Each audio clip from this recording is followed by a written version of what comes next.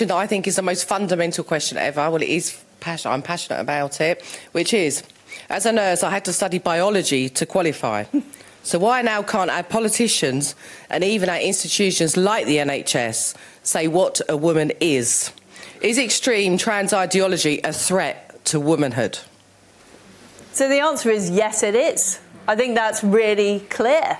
You know, we've had situations of men taking advantage of this in women's prisons, in sports, where, you know, they are claiming to be able to race in women's races.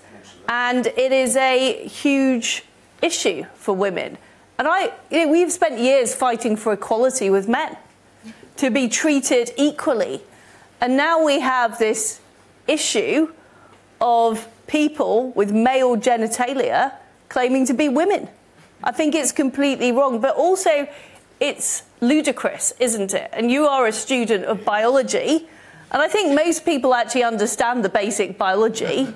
Yeah. But we have this doublespeak of politicians refusing to say women don't have penises. And what is that about? So does a woman have a penis, Liz Truss? No, a woman does have a bit, obviously, Dan. Good, good.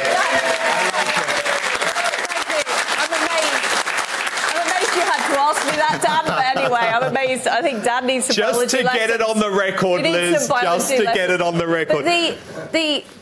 But what I really worry about is people who know perfectly well that a man has a penis and a woman doesn't, are prepared to spout this stuff, even though they know the opposite is true. I'm with you. It's ludicrous. And it's the undermining of objective truth and science. And I think we should really worry about that. Not to mention hard fought for women's rights.